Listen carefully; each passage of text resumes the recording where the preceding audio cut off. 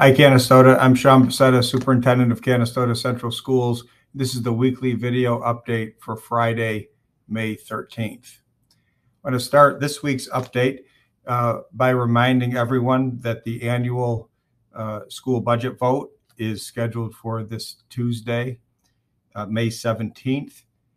Voting will be right at the Robert Street complex from noon until 9 p.m. So again, next Tuesday, May 17th from noon to 9 p.m., annual budget vote. So just wanted to make a couple of specific points relative to this year's vote.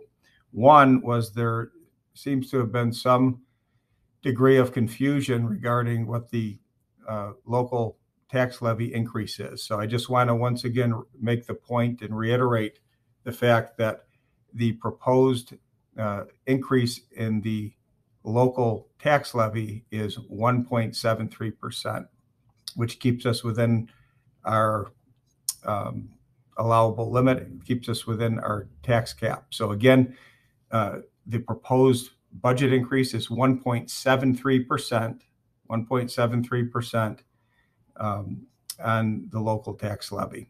So if there are any additional questions, you can contact me, you can email me, give me a phone call. We always will meet with people, and actually often prefer to meet with people in person if they want to go over any budget questions. We had our budget hearing this past Tuesday, just to make sure that we give people every possible opportunity to be able to talk to us or ask questions. We've added 2 additional sessions. So next Monday, and that is May 16th, Monday, May 16th, we'll be doing a 7 a.m. Workshop session and a 5:30 p.m. session. Both of those are scheduled for the forum room, which is right at the front of the junior-senior high school. So again, this Monday, May 16th at 7 a.m. and 5:30 p.m. 7 a.m. and 5:30 p.m. So if that fits your schedule before or after work, Canastota members of the Canastota community, welcome to meet with us. We can answer your questions, do an overview, and review any elements of the budget that you might have some questions on. So please join us if you still have any questions. Also, sort of an annual tradition attached to the annual budget vote is the art show.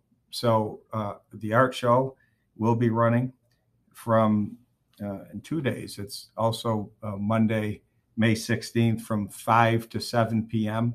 and then from 10:30 a.m. through the 9 p.m.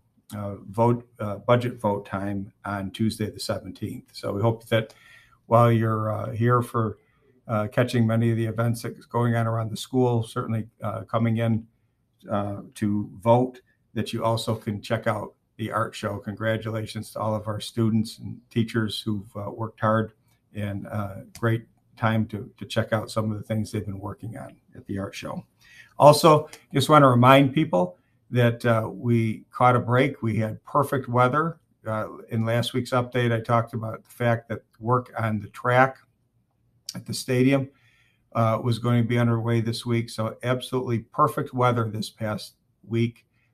Work is well underway, and we are well on our way to meeting our goal of having the track work complete before the end of May. So again, we don't have an exact date or of when the track and stadium will be reopened, but so far so good. We're pleased with the progress so far. So, but again, until then, until further updates, please remember that both the track and the stadium are not in use for both school and for public purposes until further notice. And finally, we talk a lot about the importance of real world connections, trying to teach our students the value of understanding what's happening in the world around them. You've heard me talk several times about the fact that we have a very strong and productive partnership with the International Boxing Hall of Fame. Not too many schools have the opportunity to have a International Hall of Fame venue right in literally in their backyard. And again, a great reminder of that, the benefits of that relationship came up this past week again, when we've had the opportunity to hear directly from Vitaly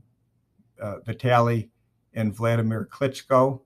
Vitaly, a previous inductee into the International Boxing Hall of Fame and current mayor of Kyiv in Ukraine, and his brother Vladimir, who is scheduled to be inducted this year in June at this year's induction. Both have been corresponding regularly with our Canastota students. They've multiple times reached out and talked specifically to Canastota and specifically to our students, expressing appreciation for our students' work and in some of their attempts to help the children of Ukraine. And so I'd like to leave this week's update by showing you a clip from the Klitschko brothers. Here they are, both, highly successful people, millionaires many times over, mayors of cities, inductees into the Boxing Hall of Fame. But they took the time to speak to our students about the important work that they're engaged with now.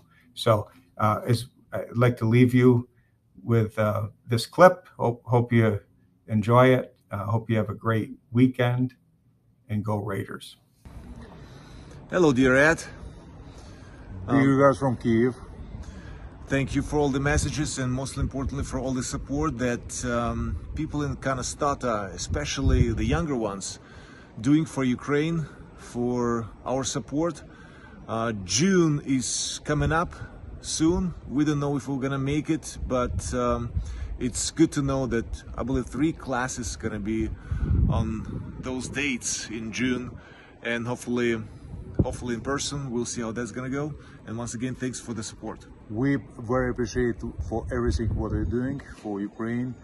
United States to stay close to our country, support very much, and we very appreciate and never forget support of you people, of Americans, people who give the help, humanitarian help, financial support, political support for our country. And I hope we see each other in June.